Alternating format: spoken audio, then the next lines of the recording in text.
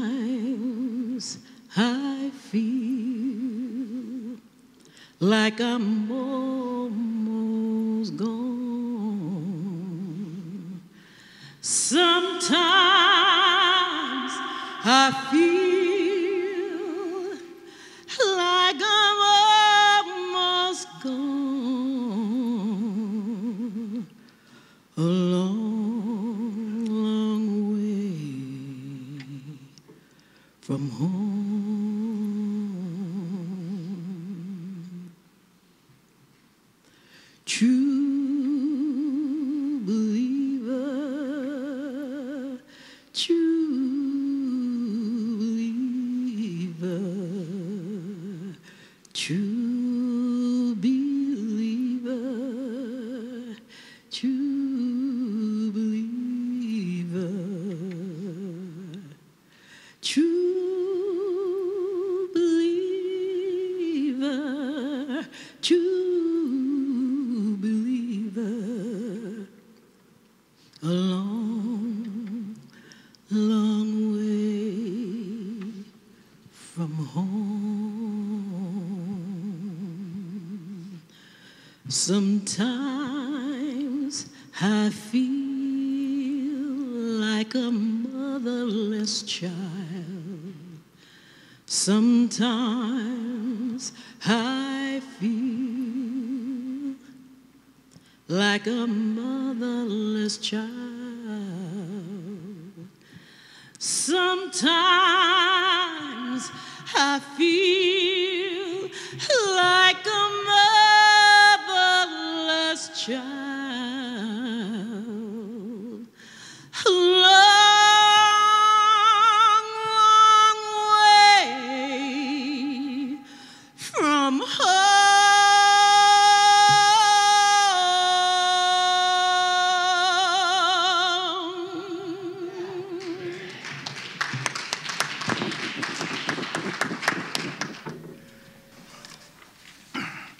The scriptures for today begin with the book of Job, chapter 38, 1-7. Then the Lord answered Job out of the whirlwind. Who is this that darkens counsel by words without knowledge? Gird up your loins like a man. I will question you, and you shall declare to me. Where were you when I laid the foundations of the earth? Tell me if you have understanding. Who determined its measurements? Surely you know. Or who stretched the line upon it? On what were its bases sunk? Or who laid its cornerstone? When the morning stars sang together and all the heavenly beings shouted for joy. Second is from Mark 15, 33-34. When it was noon, darkness came over the whole land until 3 in the afternoon. At 3 o'clock, Jesus cried out with a loud voice, Eloi, Eloi, lama sabachthani, which means, my God, why have you forsaken me? This comes from Psalm 22. My God, why have you forsaken me? Why are you so far from helping me, from the words of my groaning? Oh my God, I cry by day, but you do not answer, and by night, but find no rest.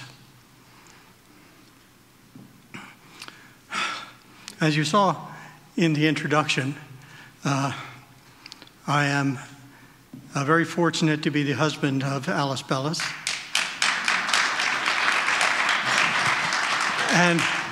And during the 20 years of our being together, I have often been her editor of her books, her papers, and her sermons.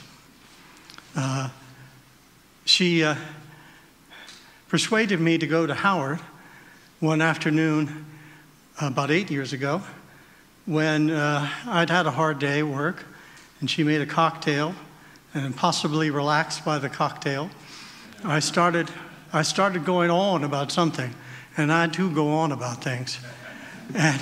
And she said, do you realize that you're preaching? So she decided that I ought to go to Howard and actually learn something. I'd already published my first book before then, and the second book is an evolution of my master's thesis at Howard. But I have never given a sermon. That's okay. And therefore there is risk in this for both you and for me. Because with these texts, I've chosen one of the most difficult topics to have a sermon on. What can we expect of God in a world of so much pain and so much grief? Our first text is from Job, is God's speech from the whirlwind. It goes on for chapter after chapter. God is chiding Job for Job having the temerity to question the universe, to question the justice of the trials that Job has undergone. The second is, of course, Jesus' cry from the cross of abandonment. The third is just to show that Jesus was quoting something. He wasn't making that up. It is thought that he's quoting from Psalm 22, where the psalmist is also asking, "Where is God? I cry for you night and day."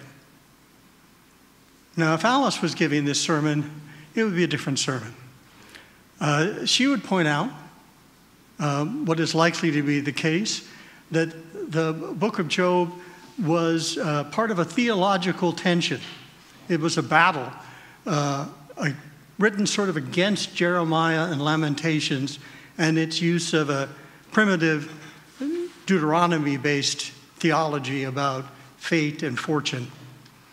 And she would have noted that Psalm 22, which starts in that note of despair, ends on a note of trust. This is not going to be that sermon. I'm going to take these texts as being illustrations of real despair. Okay? You can consider this sort of being a pre-Lenten commentary, a midrash, on the suffering of the cross and on human suffering. Because, as Isaiah should have said, we are all people of sorrow, acquainted with grief. We have all been motherless children. I'm going to start, however, sort of more in my normal vein, with a theologian, Simone Weil, 1909 to 1943. In her short life, she was amazingly influential. Her take was both mystical and metaphorical and magical and mysterious. When she considers these texts, she emphasizes that the cry from the cross was not merely a quotation. It represented a moment of absolute forsakenness. She argues that only if Jesus felt absolutely forsaken at that moment would the cross have meaning. She calls this most intense of despairs malheur. In French, we normally translate that as affliction in English, which again doesn't carry the weight that she intended in English or French. If the soul, she says, is crushed by affliction, it can lose the ability to love God, and that is hell. But if the soul can survive that affliction, then the soul will be given the same vision that Job was given of the divine majesty. She says that affliction is like an infinite force applied to our finite soul, a sharply pointed nail hammered by a giant hammer. And if the soul were to survive that, it would be, she says, quote, nailed to the center of the universe, because the finite and the infinite meet at the intersections of the cross. If you want to know more about Simone Weil, there's actually a book review in today's Washington Post of a republishing of some of her work. She was incredibly influential for her short life, but always a little odd.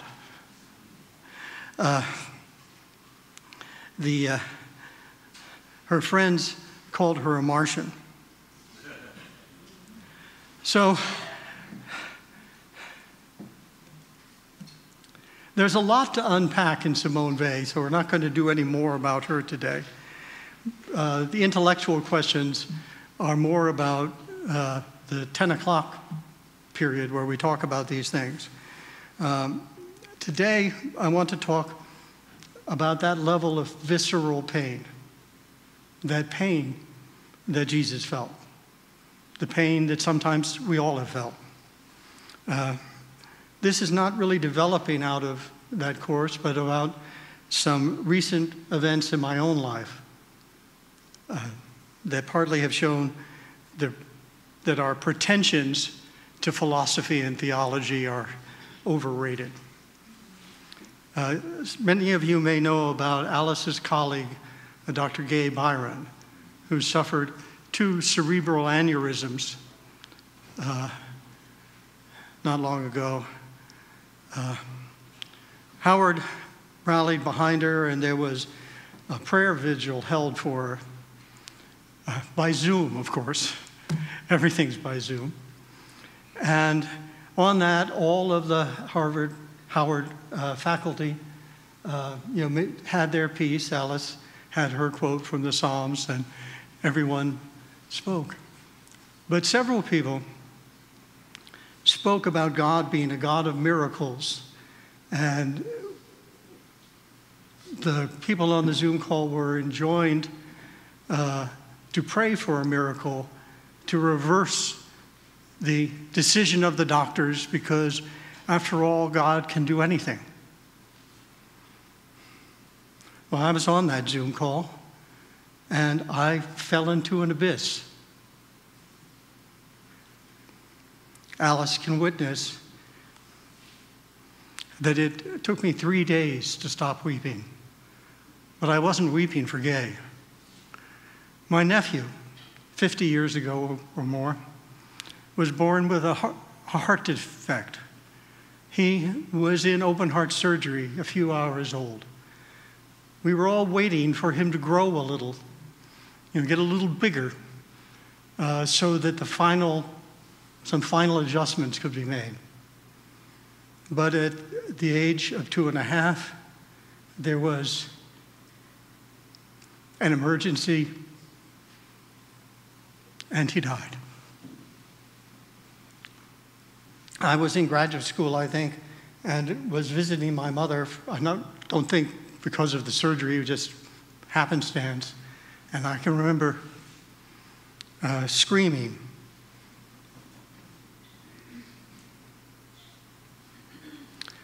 The prayer vigil for Gay had reopened all my wounds and revealed the depth of the anger that I still held against God.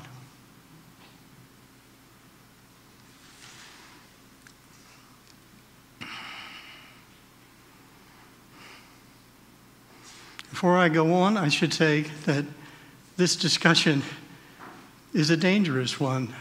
It may be dangerous for some of you here. If you are currently experiencing this kind of grief, please feel free to withdraw. When I was 9 years old, my father was taken ill quite suddenly.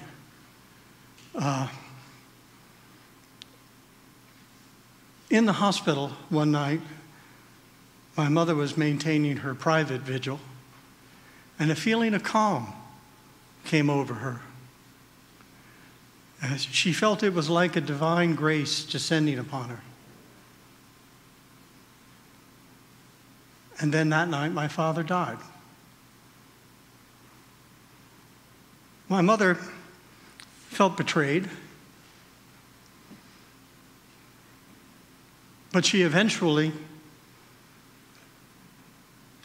decided that that moment of calm had been a reassurance that she would be able to continue and raise my sister and myself.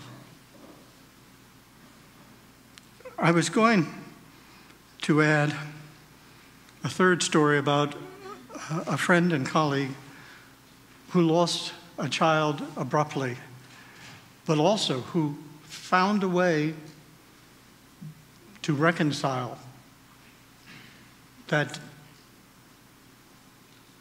cruel and sudden death. And that happened a couple of years ago. And right now, she is in the anniversaries of her loss. And it doesn't feel right to talk anymore about it, because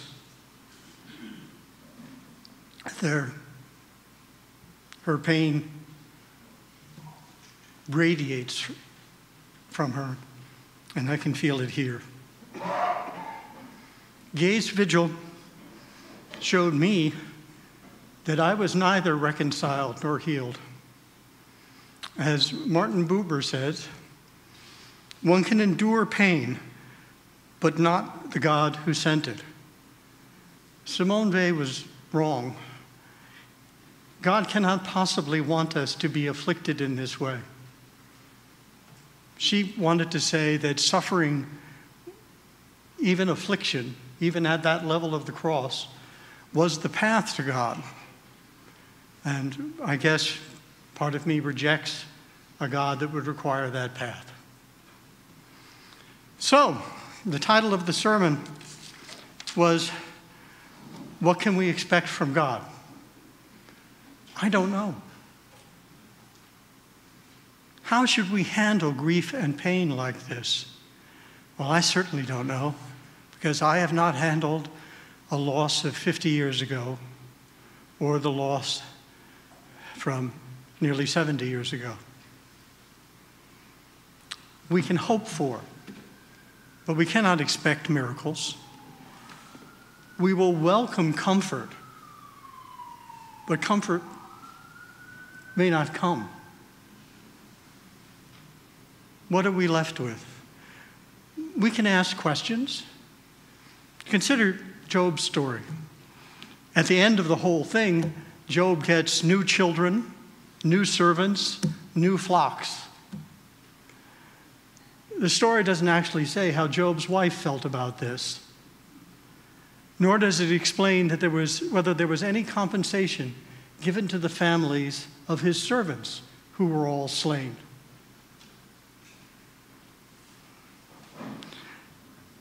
Auschwitz survivor Elie Wiesel, when he was in Auschwitz, every day saw 1,000 missed miracles as 1,000 people went to the crematoria. He would have liked a different answer, a different ending to the book of Job. He thinks Job should have still questioned God's role in the death of his children and his wife and his servants. Wiesel thinks that Job, if he had been a historical character, that Job was not showing what a human being would actually do there. Job was not reconciled to these events, but he knew he could not make God answer him. And neither can we. I can't make God answer for my father's death, or Nicholas's death, or the death of my friend's child.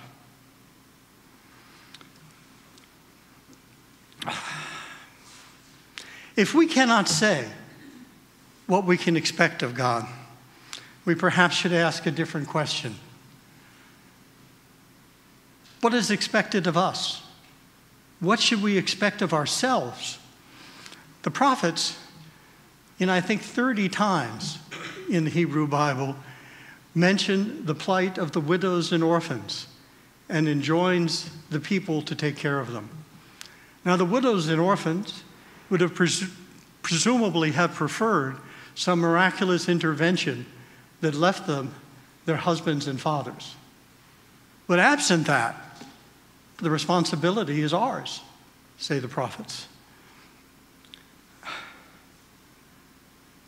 Wiesel said in his essay on Job, Job personified man's eternal quest for justice and truth.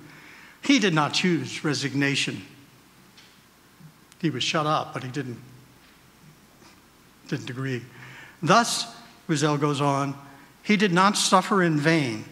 Thanks to him, we know that it is given to man to transform divine injustice into human justice and compassion. I would say that what God omits to do, we must provide. We have guidance in this. Micah 6:8. He has told you, O mortal, what is good, and what does the Lord require of you? But to do justice, and to love kindness, and to walk humbly with your God. And having spent a lot of time reading theologians, I know that last one is the hardest. Because we all have, one of our perhaps innate weaknesses is pride. And we like to think we have the answer to all questions.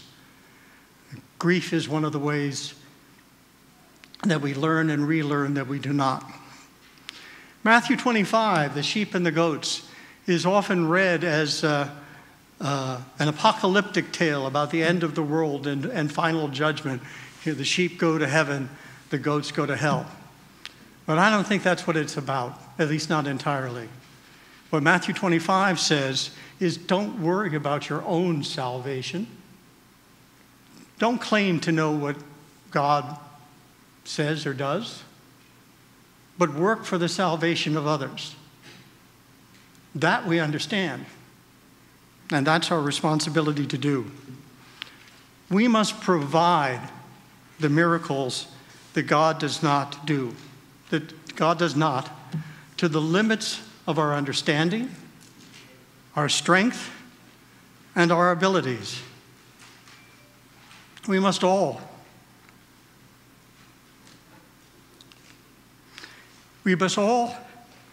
strive to be the hope someone needs. We must all strive to wrap them in our love. There may be some piece of that in that for those of us who are mourning, even if our griefs always return. But that is what we are told to do, and that we don't need theology to understand. The examples given in this so far have been personal griefs, where individuals lost someone, and God did not meet our hopes and expectations, our dreams. On this first Sunday of Black History Month, we need to remember the deaths that have not only been personal, but also have political and social significance. God did not intervene to save Martin or Malcolm, Goodman, Cheney, and Schwimmer, or Trayvon, or George, and innumerable others.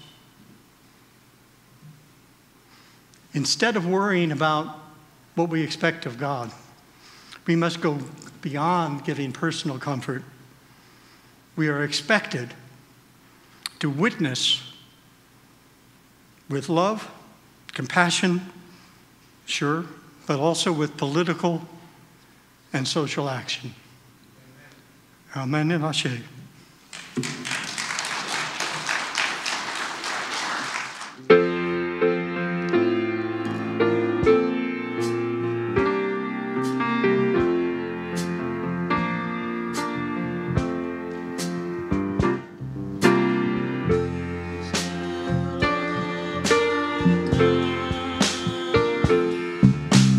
We shall overcome.